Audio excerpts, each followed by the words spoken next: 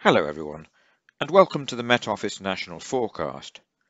Dry and sunny weather will return again for Monday, and it will feel even warmer than Sunday.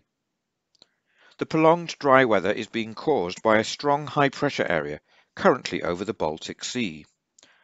Skies will stay clear for most of us on Sunday night, so temperatures will fall away quickly as soon as it gets dark. That blue colour on the graphic shows roughly where the frost will be, so pretty much anywhere away from the coast. There'll be more sunshine on Monday across most of the UK, with no rain at all.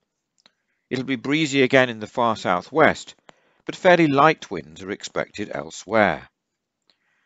Temperatures will be above average and higher than Sunday for most, especially in the southeast, where a pleasantly warm 16 degrees Celsius is likely. Tuesday looks like being the warmest day in the current dry spell.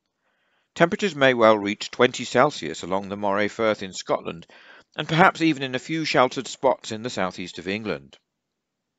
And how long will this dry weather continue? Keep an eye on our app and our social media channels to see how the weather develops.